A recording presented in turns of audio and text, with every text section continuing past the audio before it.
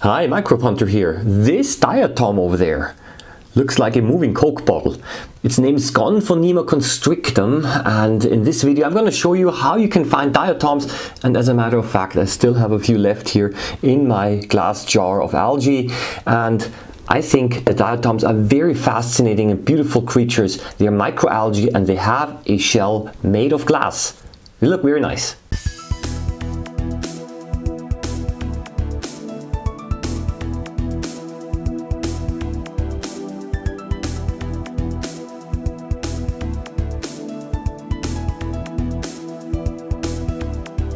Diatoms come in many different sizes and shapes, but they have one thing in common, and that is that they all have a shell which is made of silica, and silica is chemically similar to glass. Diatoms are microalgae, so this means that they do photosynthesis and they have a chloroplast, and here you can see the large chloroplast brown in color, and the brown color is due to an accessory pigment called fucoxanthin.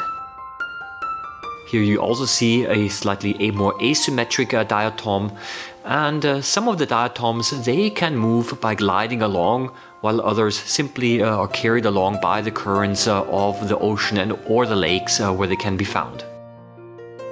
At the top, this worm-like structure, that seems to be a Cyanobacterium, which is something completely different, but it too does photosynthesis. Some diatoms grow on other plants and algae, and so this colony here that you see, these stick-like diatoms, they have attached on a surface on another algae. And you can see the small chloroplasts of the algae as well.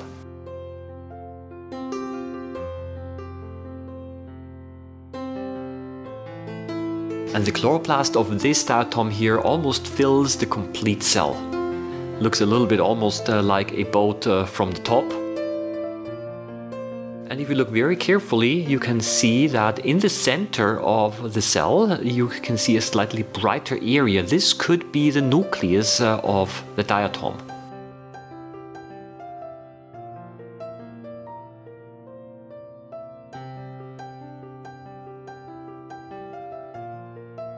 Look at those diatoms on the left side.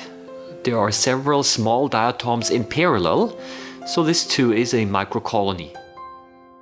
And here we have a rather asymmetric specimen. The chloroplast is also found in the center, and here in the center you have the nucleus.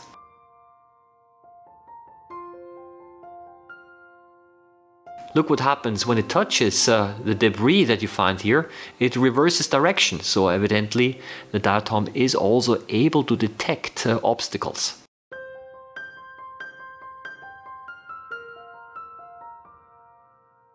Some diatoms move along by beating so-called flagella, however I cannot see them under the microscope.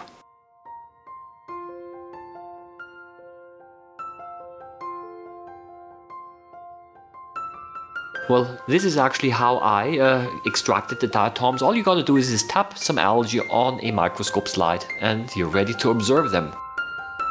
In many cases you can also find a lot of other living things in the water sample, but the diatoms here are those little structures that you see arranged in a 90-degree angle in the middle. This is also a microcolony. And on the right side, you see a vorticella. This vorticella is a ciliate which is able to rapidly constrict and contract. This is an empty diatom shell. It does not have a chloroplast anymore, and those empty shells, what they do is they sink to the ground and they can build up in large amounts on the ocean floor. And this way they can form so-called diatomaceous earth. The movement here, that is a worm beating and moving.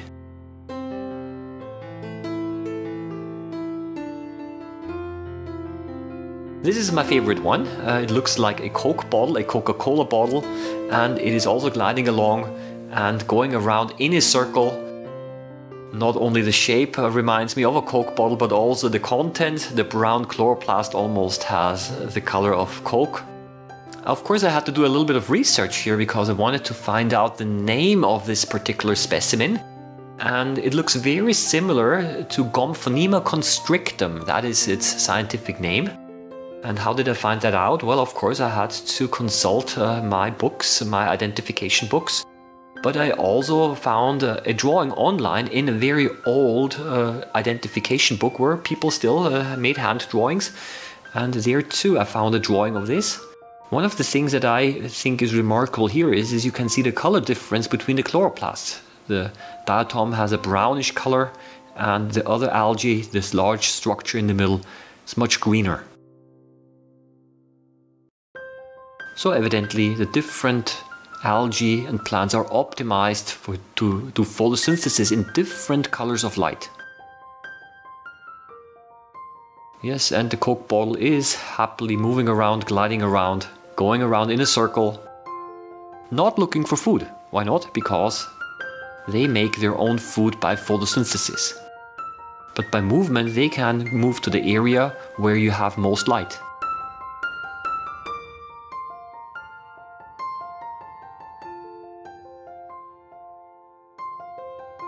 Okay, now I want to show you a drawing. That is the drawing I found. It does not look quite exactly the same, but it's the closest that I could find.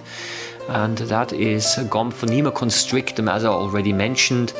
And I think other diatom experts, well, they might agree or disagree. I think not all identification books are able to list all of the specimens and all of the species that are in nature, but at least they're able to hint us into a certain direction.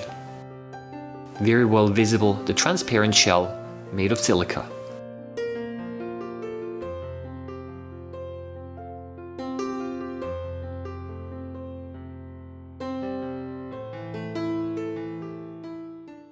Okay, that's it folks. Hope you liked the video. Like and subscribe to the channel if you did. And I wish you all the best. Happy diatom hunting, microbe hunting as always.